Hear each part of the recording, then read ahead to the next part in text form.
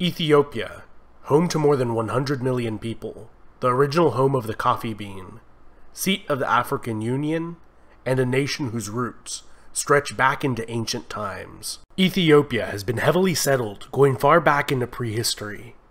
Da'amet is the earliest known kingdom in this region, and was a contemporary of ancient Egypt and Nubia to the north. On the opposite side of the Red Sea, facing Da'amet, was the kingdom of Saba, in modern-day Yemen. These kingdoms appear to have had close ties, and some even theorize that they may have formed a single kingdom. According to Ethiopian tradition, this was the home of the legendary Queen of Sheba.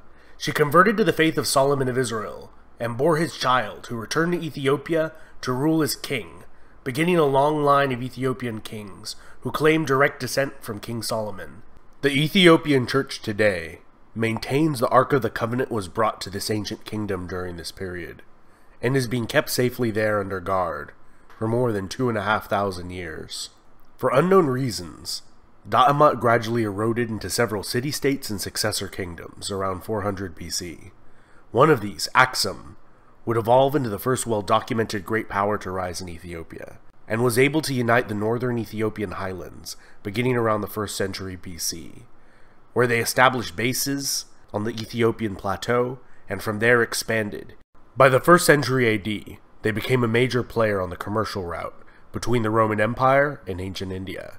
A notable Persian religious figure and scholar of the time regarded Aksum as one of the 4 great powers of his day, alongside Persia, Rome, and China.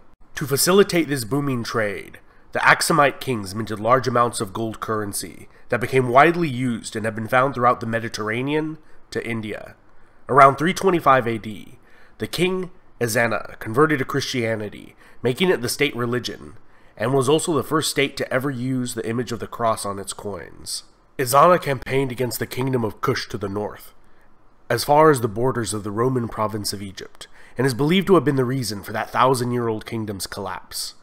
Included in his many titles were King of Kings, King of Saba, King of Salhen, and King of Himyar, which are all in modern-day Yemen, indicating that he either controlled or annexed these kingdoms.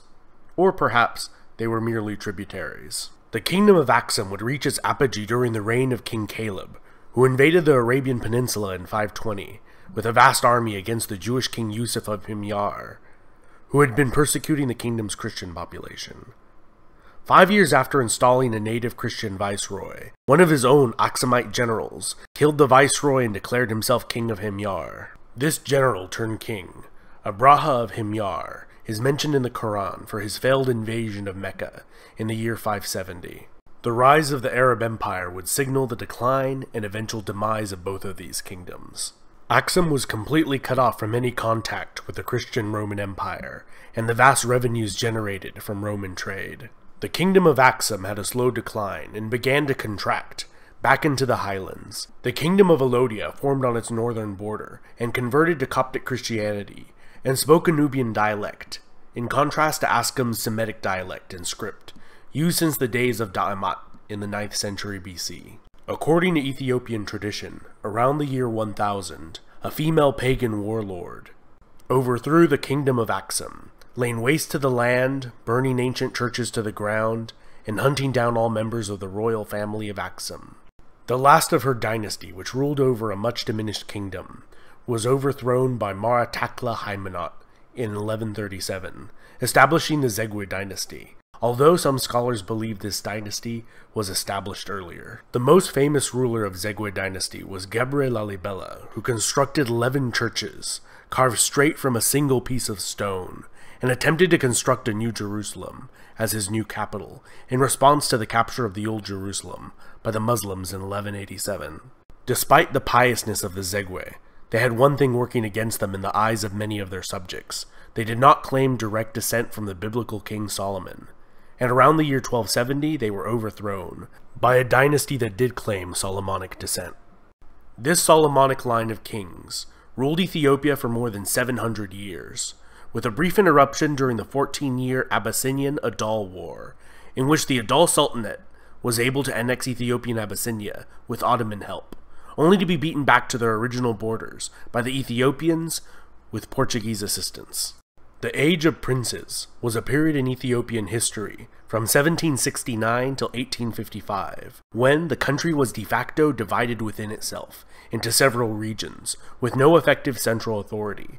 It was a period which the emperors from the Solomonic dynasty were reduced to little more than figureheads, confined to the capital city of Gondar, and local warlords fought each other for supremacy. This came to an end with the reign of Tewodros II, who re-established his dynasty's authority over the nation. However, this respite was short-lived, and he would commit suicide instead of being taken prisoner by a British expedition. The British would sack the Ethiopian capital and carry the Solomonic dynasty's crowns and treasure they had accumulated over the centuries back to Britain. Ethiopia's troubles were not over, and in 1874, the Ottoman-backed Ismail Pasha of Egypt invaded Ethiopia with the goal of creating an empire that would include the entire length of the Nile River. His sizable army included a large number of recruited American and European officers. The Ethiopians had been working hard on organizing and modernizing their military since their experience against the British, and were able to utterly defeat the Egyptians in 2 decisive battles. The Ethiopian Emperor Yohannes would die in battle against a Sudanese raiding force 13 years after defeating the Egyptians. His successor, Menelik II, would expand the Ethiopian Empire and defeat a full-scale Italian invasion. The technologically superior Italians were decisively defeated in a bloody war that they expected to be a casual affair. 40 years later, masterminded by the Italian journalist turned dictator Benito Mussolini, the Italians invaded again, this time sending an overwhelming force of approximately 500,000 men, 600 aircraft, and 800 tanks. Despite this, the war was still a long and bloody affair. The Italians gained little from the annexation and committed widespread atrocities against the Ethiopian population, which they never fully managed to control. Ethiopian Emperor Haile Selassie returned to Ethiopia from exile in England to help rally the resistance. The British began their own invasion in January 1941 with the help of Ethiopian freedom fighters. The last of the organized Italian resistance in Italian East Africa surrendered in 1941, ending the Italian rule. The Solomonic monarchy was fully restored after the war. In the decades that followed, Haile Selassie would begin to slowly implement democratic reforms in the nation. However, many blamed his grasp on power for the slow pace of modernization. During the Cold War, Selassie received the backing from the United States, and when widespread drought and famine hit the nation in 1974, the aged monarch was overthrown by a socialist faction in the military. They viewed Selassie as an agent of the corrupt capitalist West, and united with Eritrea, forming a larger chaotic state that was plagued by infighting and disastrously planned and implemented socialist policies. Eventually, Mengistu Haile Mariam brought an end to the more than decade-long power struggle and attempted the creation of a state following the Soviet model, famines and genocide included. In 1991, as rebels closed in on the capital of Addis Ababa, he fled and was granted asylum in Zimbabwe as an official guest of Zimbabwean President Robert Mugabe, where he still resides today at the age of 80, despite calls for his extradition. This was followed by a transitional government in Ethiopia, which drafted a new constitution allowing any of the nation's ethnic regions to secede if they ever wanted to.